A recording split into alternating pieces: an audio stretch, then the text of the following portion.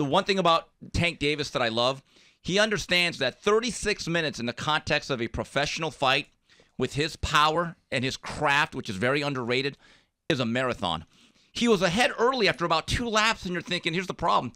You got 10 more to go. Right. And even by the 4th, 5th round, when those rounds were kind of close and maybe you can make an argument for Frank Martin winning, I thought there was an issue. The ropes had to be hot and the corners had to be poisoned, and he didn't play with fire. He played with the blowtorch. Frank had a nice counter.